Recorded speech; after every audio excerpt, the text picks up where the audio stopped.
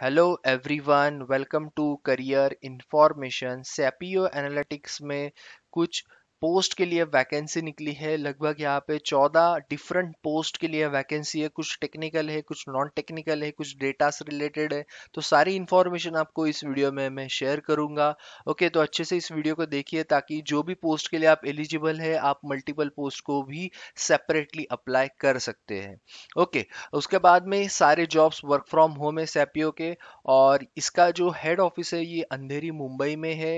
Company काम करती है डेटा पे, आर्टिफिशियल इंटेलिजेंस, उसमें पाइथन वगैरह बहुत सारी चीज़ें, बहुत सारे अलग अलग प्रोजेक्ट पे भी यहाँ पे काम चल रहा है। Machine learning, data learning. Okay, तो चलते इसके जो वैकेंसीज है उसकी। और ओके, तो इसमें जैसे मैंने आपको बताया लगभग 14 अलग अलग पोस्ट के लिए यहाँ पे वैकेंसीज निकली है और सारी वैकेंसीज वर्क फ्रॉम होम है। तो एक एक करके आपको वैकेंसीज के बारे में डिटेल में आपको मैं बताता हूँ। ओके, तो सबसे पहले अबाउट द जॉब में जाएंगे। डेटा एनालिटिक्स जो पहला पोस्ट है उसके यहाँ पे आपका जो एज पर क्वालिफिकेशन कुछ ऐसा मेंशन नहीं किया है, लेकिन अगर ये डेटा एनालिटिक्स का जॉब है तो Python, SQL, tableau, V lookup, H lookup, machine learning आपको पता होना चाहिए। ओके, आप आपको अगर प्राइमरी नॉलेज है तो भी चलेगा।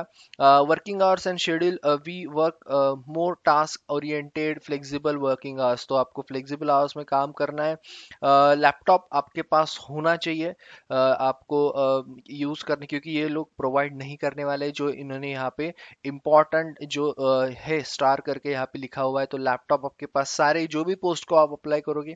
उसके बाद सबसे इम्पॉर्टेंट, 3 या 6 महीने में अगर आप इस जॉब को छोड़ते हो, ओके, अगर आपका सिलेक्शन होता है और आप अगर 3 से 6 महीने के अंदर आप इस जॉब को छोड़ोगे तो आपको सर्टिफिकेट नहीं मिलेगा, एक्सपीरियंस सर्टिफिकेट। बात करेंगे जॉब डिस्क्रिप्शन की, तो पाइथन वगैरह सारी चीज़ें आपको यूज़ करनी है। तो आपको data collection, data cleaning, featuring, engineering, modelling आपको आना चाहिए। विजुअलाइजेशन टूल्स जैसे कि टैबल्यू उन्होंने बताया वो आपको आना चाहिए। बाकी लाइब्रेरीज भी आपको पांडास, बाकी सारी जो लाइब्रेरीज है उसके बारे में पता होना चाहिए। उसके बाद में you should know the data driven business decisions, जो हम डेटा से रिलेटेड लेते हैं। ओके, उसके बाद में अगर आप स्टूडेंट हो, आपको इंटर्नशिप करना है तो भी आप अप्लाई कर सकते हो, या फिर अगर आपका इन फ्यूचर आपको डेटा एनालिटिक्स या फिर एनालिटिक्स के कोर में अगर आपको काम करना है, आप शुरुआत इससे कर सकते हो। उन्होंने ये भी यहाँ पे लिखा है। बिहेवियरल आपके क्या क्या चीज़ें चाहिए, तो लीडरशिप स्किल्स आपके होनी चाहिए, excellent communication skill, willingness to fit well in the collaborative and charge work space. Okay, आपको अगर इस पोस्ट को अप्लाई करना है, पहले पोस्ट को, तो आपको क्या करना है, आपको सिर्फ यहाँ पे अप्लाई पे क्लिक करना है। मैं आपको लास्ट में डिस्क्रिप्शन में लिंक्स प्रोवाइड कर दूंगा। ओके, तो अप्लाई करते टाइम आपको आपका नाम, मेल एड्रेस, फोन नंबर जो मैंडेटरी है। ओके, उसके बाद क्वालिफिकेशन आप लिख सकते हो, अगर चाहे तो नहीं भी लिखे तो भी चलेगा, क्योंकि स्टार नहीं है, मैंडेटरी नहीं है। Area of expertise, skill set आपके, एक्सपीरियंस क्या है आपका, और आप कौन से पोस्ट के लिए अप्लाई कर रहे हो। आप वन बाय वन एक एक पोस्ट के लिए अप्लाई कर सकते हो। आपका अपडेटेड रिज्यूम यहाँ पे आप जो भी है इसको अटैच करो और सेंड मैसेज पे क्लिक करना है। ओके, तो ये है आपका अप्लाई ऑनलाइन का प्रोसीजर। अभी ये जो प्रोसीजर है ये सारे पोस्ट के लिए, तो इसका लिंक मैं आपको अलग से दे दूंगा ताकि आप कोई भी पोस्ट के लिए आप यहाँ पे अप्लाई कर सकते हो। अभी हम चलते मेन जो इनके नोटिफिकेशन है उसकी। और जो सेकंड पोस्ट है वो है प्रोडक्ट मैनेजर की, जहाँ पे अगर इसमें जो आपके टूल्स या फिर जो जो आपकी स्किल्स रिक्वायर्ड है वो क्या क्या है, वो सबसे क्योंकि हर पोस्ट के लिए आपकी जो टेक्निकल कॉम्पिटेंसेस है वो ही ज़रूरी है। कोई भी यहाँ पे क्वालिफिकेशन एज पर इन्होंने मेंशन नहीं किया है। ओके, तो प्रोजेक्ट जो आपका प्रोजेक्ट मैनेजर की ये जो पोस्ट है, प्रोडक्ट मैनेजर की, सॉरी, इस पोस्ट के लिए अगर आपको अप्लाई करना है तो आपका जो है होना चाहिए रिएक्ट जेएस डेटाबेस फ्रेमवर्क पे आपने काम किया होना चाहिए। यस, वर्किंग आवर्स ये फ्लेक्सिबल ही रहेंगे, बाकी सारी चीज़ें लगभग सेम है। जॉब डिस्क्रिप्शन की और चलते हैं प्रोडक्ट मैनेजर की जॉब के लिए। You will be managing a cross functional production team to deliver incredibly compelling high quality live operations, develop release milestone for all the functional areas of live operations, and ensure that sprint build quality timings and goals are always respected.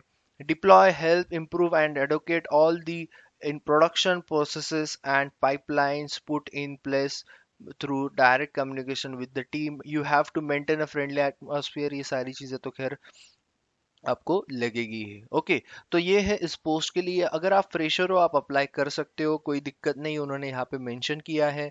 Next post है वो है database manager. Okay, database manager में आपके skills कौन से होने चाहिए? आपको SQL, Oracle, yes, Mongo dB, ये सारे स्किल्स आपको आने चाहिए। ओके, उसके बाद में बाकी सारी चीज़ें सेम है, बात करेंगे अभी हम जो इनकी जॉब डिस्क्रिप्शन है उसके बारे में। डेटाबेस मैनेजर की। Okay, you must have basic knowledge of SQL, no SQL के बारे में, my SQL, Oracle, okay, MongoDB आपको पता होना चाहिए। मॉडिफाइंग डेटाबेस कैसे करते हैं, क्या करते हैं, रिक्वायरमेंट्स के हिसाब से आपको पता होना चाहिए। Understanding of data management, creating reports on database, you should know how to design develop database architecture, you can yes can handle performance management issues related two database, जो भी होंगे, बैकअप लेना, वो सारी चीज़ें रिस्टोर करना है, सारी चीज़ें आपको पता होना चाहिए। अगर आपको इस पोस्ट को अप्लाई करना है तो मैंने ऑलरेडी आपको लिंक प्रोवाइड कर दिया, स्टार्टिंग में आपको मैंने बता दिया। AWS क्लाउड की जो पोस्ट है इसके बारे में देखते हैं क्या क्या टेक्निकल कॉम्पिटेंसीज है। EC2 आपका एप्लीकेशंस के बारे में पता होना चाहिए, टेराफोरम के बारे में, उसके बाद नेटवर्क आर्किटेक्चर, कुबरनेटिस डिप्लॉयमेंट के बारे में, AWS कॉस्ट ऑप्टिमाइजेशन और AWS लैम्बडा के बारे में आपको पता होना चाहिए। बाकी सारी चीज़ें से मैं बात करेंगे जॉब डिस्क्रिप्शन की। तो AWS क्लाउड पोजीशन के लिए you should have an understanding of Linux environment. Okay, basic commands, strong networking base, DNS works कैसे करता है, ये सारी चीज़ें आपको पता होनी चाहिए। Strong base in AWS and basic services, aware about basic security best practices. Okay, तो ये थे आपकी जो AWS क्लाउड की पोस्ट है। Social media marketing, social media marketing में आपको ऑफिस, उसके बाद में कैनवा, वीडियो एडिटिंग सॉफ्टवेयर आपको पता होने चाहिए, वर्डप्रेस आपको आना चाहिए। ओके, उसके बाद में इसमें जो आपको काम करना है वो क्या है? सोशल मीडिया मार्केटिंग का ही काम होगा। तो आपको मेनली जो सर्च इंजन ऑप्टिमाइजेशन बोलते हैं, SEO, उसके बारे में आपको पता होना चाहिए, सबसे इंपॉर्टेंट। ओके, उसके बाद में you should know how to design, build and maintain our social media presence. Identifying trends को देखना है आपको, उसको ऑप्टिमाइज करना है, उसके हिसाब से परफॉर्मेंस को देखना है। Utilise strong analytical ability to evaluate and to and customers experience across, experience लेके आपको सारी चीज़ें भी यहाँ पे सोशल मीडिया मार्केटिंग में यूज़ करनी है। अगर आपको इस पोस्ट को अप्लाई करना है, अगेन आपको मैं एक लिंक प्रोवाइड कर दूंगा, आप कोई भी पोस्ट के लिए आप अप्लाई कर सकते हो।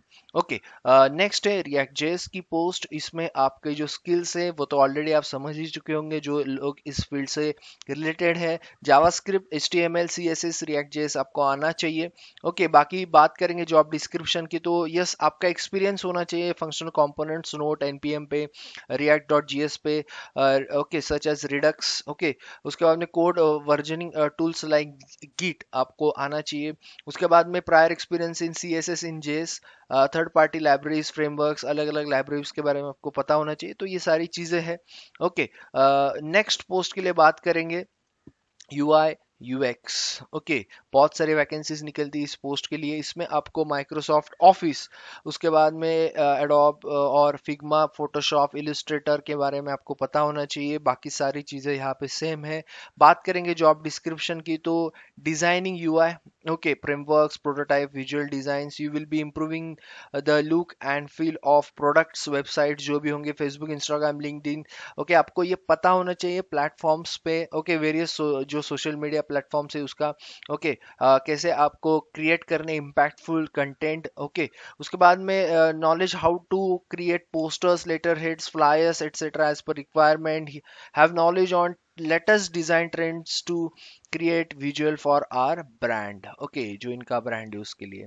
उसके बाद में यस, बात करेंगे डिजांगो सपोर्ट इंटर्न की। ओके, तो इसमें जो आपके स्किल्स चाहिए वो तो एक तो आप समझ गए होगे, पोस्ट का नाम ही वो है। ओके, उसके बाद में आपको कोडिंग पता होनी चाहिए। इसमें भी आपको यूजिंग डिजांगो जो है, आपको वेबसाइट कैसे बिल्ड करना है, कैसे आपको सिंपल एप्स भी कैसे बनाने हैं, उसके बाद बिल्डिंग APIs कैसे करनी है, identifying the bottlenecks in the back end of the system and taking initiative to solve it. Okay, next post जो है, 8 पोस्ट के बारे में ऑलरेडी हम डिस्कस कर चुके हैं। नेक्स्ट जो पोस्ट है वो associate product manager. Okay, associate product manager की जो पोस्ट है इसमें जो है आपके स्किल्स वो आपके होने चाहिए। डेटाबेस आपको पता होना चाहिए, रिएक्ट जेएस, डिजांगो फ्रेमवर्क, बाकी सारी चीज़ें यहाँ पे सेम बात करेंगे जॉब डिस्क्रिप्शन की। You have to develop release milestone for all the functional areas of live operation and ensure that sprint builds quality timing and goals are always respected. Deploy help improve educate all the production processes. You have to maintain friendly atmosphere. You will be managing cross functional जो भी production team होगी उसको आपको manage करना है। High quality live operations आपको करनी है। ओके, ये सारी थी इसके बारे में चीज़ें जो है एसोसिएट प्रोडक्ट मैनेजर की। प्रोडक्ट मैनेजर जो पहली पोस्ट है उसके बारे में हम ऑलरेडी डिस्कस कर चुके हैं, तो आप दोनों पोस्ट को भी अप्लाई कर सकते हो। कंटेंट राइटर की जो पोस्ट है इसमें आपका माइक्रोसॉफ्ट ऑफिस आपको पता होना चाहिए। ओके, स्किल्स बहुत ज़रूरी है आपको पता होने, उसके हिसाब से आपका जॉब डिस्क्रिप्शन आपको पढ़ना होगा। ओके, उसके बाद you will be doing research on industry related topics.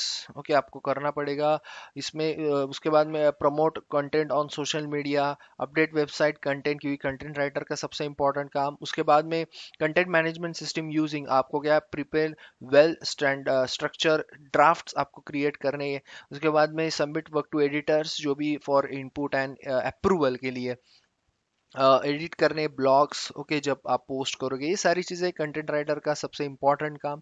Social media marketing के साथ आपको ये सारी चीज़ें भी करनी है। बात करेंगे ह्यूमन रिसोर्स एचआर पोस्ट की। एचआर में आपके स्किल्स क्या क्या होने चाहिए। सबसे सबसे पहली बात तो आपको माइक्रोसॉफ्ट ऑफिस आना चाहिए। Okay, good communication skill, problem solver, team oriented, detail oriented, excellent communication skill already बता दिया है। जॉब डिस्क्रिप्शन के बारे में, yes, update our internal database with new employ, जो भी आएंगे information including contact details, employment forms, gather payroll जो भी होगा, working hours, bank accounts, screen resumes and application forms, schedule and confirm interview with the candidates, post update and remove add jobs for job board, जो भी career page, social network जहाँ पे अभी आप देख रहे हो। प्रिपेयर एचआर रिलेटेड रिपोर्ट्स, तो जो भी आपको एम्प्लॉयमेंट रिक्रूटमेंट से रिलेटेड होगा वो सारी चीज़ें, प्लस आपको इंटरनल जो भी होगा वो भी आपको देखने, बेनिफिट्स वगैरह सारी चीज़ें आपको मेंटेन रखनी है। बात करेंगे फाइनेंशियल एनालिस्ट पोस्ट की, जो बहुत से बच्चे अभी चाहते हैं करियर करना। फाइनेंस टूल्स आपको पता होने चाहिए। ओके, उसके बाद में जॉब डिस्क्रिप्शन की बात करेंगे तो मेन मेन हाईलाइट आपको बता देता हूँ। आपको product cost effective budgets to achieve active plans तो आपको बनाने हैं। Identify new potential income streams and product strategies to access these funds. Ensure the yes, fundraising department is kept within the budget. Lead on the development of new funding streams के साथ। उसके बाद में fund raising manager as necessary, ensuring the production of effective high quality proposal reports, develop and maintain supporter journey for the deployment of development of relationships and retention. ये है finance analyst का काम। React native, okay, इसमें बहुत से बच्चे already skilled है। Okay, तो इसमें क्या क्या चीज़ें आपको चाहिए, माइक्रोसॉफ्ट ऑफिस, उसके बाद में रिएक्ट जेएस, रिएक्ट नेटिव, उसके बाद में जावास्क्रिप्ट ES5 ऑनवर्ड्स फीचर्स आपको पता होना चाहिए। HTML नॉलेज होना चाहिए। रेस्टफुल एपीआईज थोड़े बहुत आप फेमिलरिटी होनी चाहिए। उसके बाद में गिट जो कोड वर्जनिंग टूल है उसके साथ भी आपको थोड़ा बहुत आपको नॉलेज होना चाहिए। ओके, तो उसके बाद में यस, यही सारी चीज़ें। हैंड्स ऑन एक्सपीरियंस भी आपका जो रिएक्ट नेटिव जो फ्रेमवर्क है उस पर होगा तो आपको प्रीफर किया जाएगा। Freshers can apply, okay, experience की ज़रूरत है नहीं। करियर आप शुरू कर सकते हो। लास्ट जो पोस्ट है वो रिसर्च एनालिस्ट की पोस्ट है। इसमें आपके जो टूल्स है या फिर आपकी जो कॉम्पिटेंसीज है उसके बारे में बात करेंगे, तो एक्सेलेंट स्किल्स आप में होने चाहिए।